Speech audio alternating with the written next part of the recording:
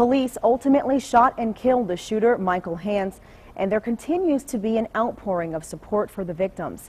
Last night, students at Copley High School gathered for a vigil. News Channel 5's Deborah Lee attended that service and has more on the emotional reunion.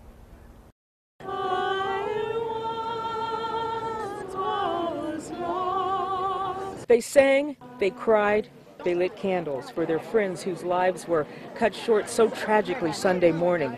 For some of these Copley High School students, life will never be the same. I kind of feel like we all have a little bit of closure now, but I'm still never going to be the same without my best friend. Students organized this vigil to support each other as they cope with their loss, a loss to an entire community, struggling to resume normalcy for the sake of the children, like these Pee Wee football players practicing tonight under the watchful eyes of their parents. To have a child lost like that would just be awful. I couldn't imagine going through that, and the first thing that came to my mind were my kids.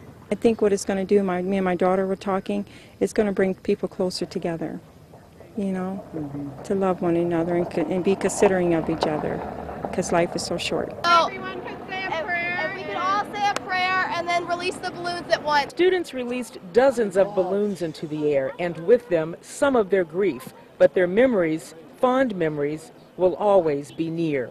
Everybody loved everybody that went, and it shouldn't have happened that way. Everybody just happened to be at the wrong place at the wrong time, and now we're all here at the right place at the right time.